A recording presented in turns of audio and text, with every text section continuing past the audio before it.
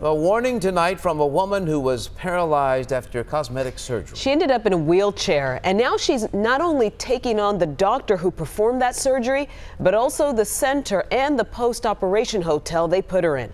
Rebecca Lopez reports. Rolanda Hutton will never walk again. It's very traumatic.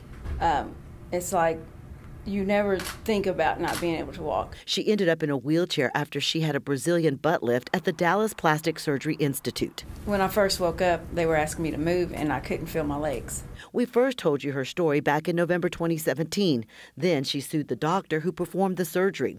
But now she and her lawyer have amended the lawsuit to include other doctors who perform surgeries at the Institute and the Cloister, which is a post-operation hotel run by the same doctors who do the surgeries. They send patients there for recovery.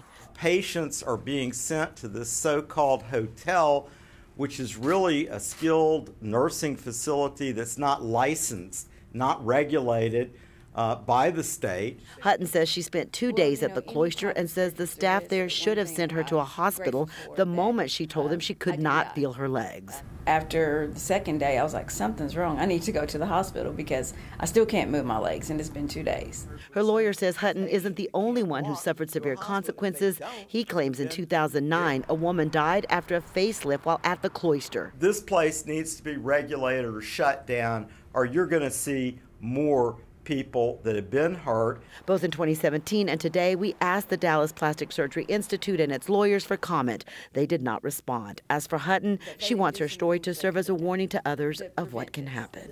Rebecca Lopez, Channel 8 News.